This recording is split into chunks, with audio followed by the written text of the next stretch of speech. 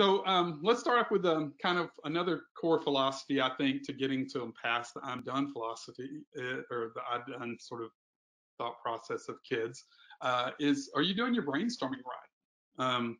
If you're coming around and the kids are trying to come up with an idea, that's my favorite thing, an idea. I'm like, dude, I don't want an idea. I want 40. I want 40. I don't want just one. I want 40 ideas of something, 40 variations of it.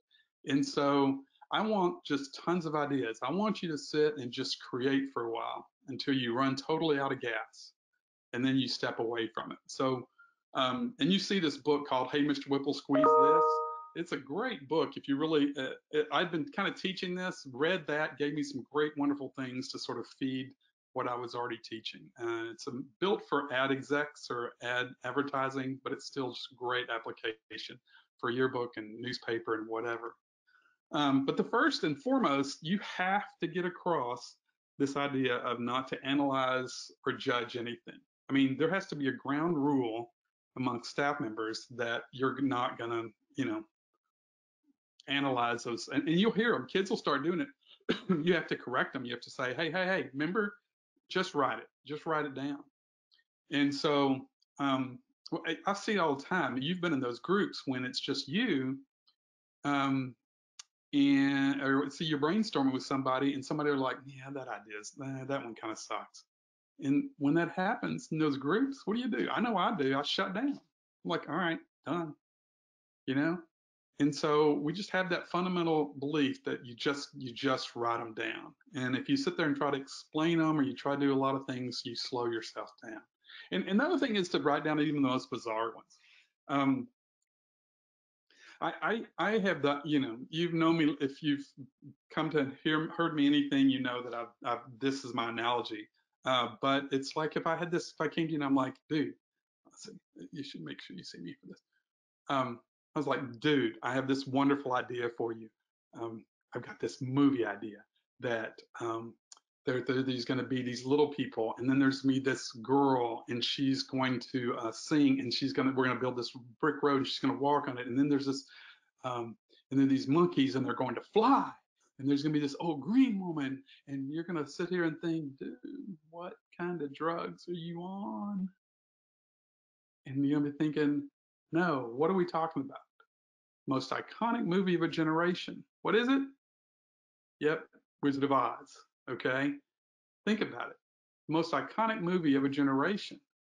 So it's like that whole idea of you would have gone away. You would have never have heard of Wizard of Oz if somebody would killed it because it does sound such a bizarre movie. Um, and the reality is, it's one of the only movies we remember from the 1930s. Um, so yeah, so write down even the most bizarre ideas. You just never know where that's going to go. Um, Write hot, edit cold. Just get it down. Um, let's get that off there. So yeah, build on each other's ideas. I love this when I can sit around and brainstorm with somebody and we're just going, we're just riffing, and that should be part of it.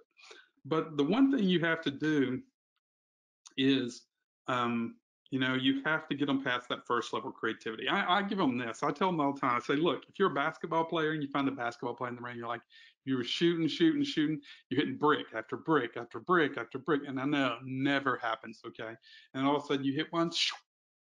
You're like, do you walk off the court? You don't. You get in that kind of mode, and then you get on a rhythm. You get in a rhythm. You get on a roll. I think the same's true of creativity and brainstorming.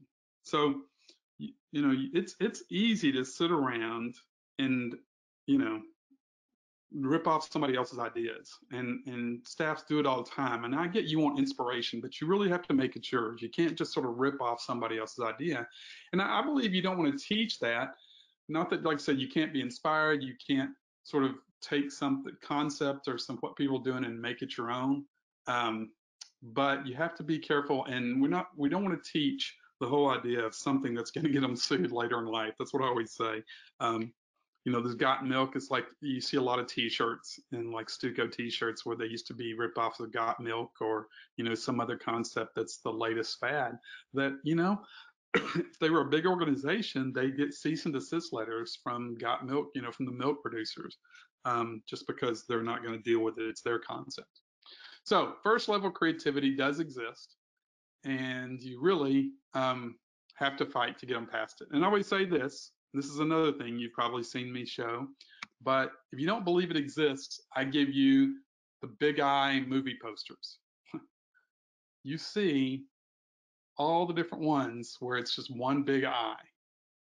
It's the sci-fi, it's the thriller, it's those that how many people use the same concept over and over and over?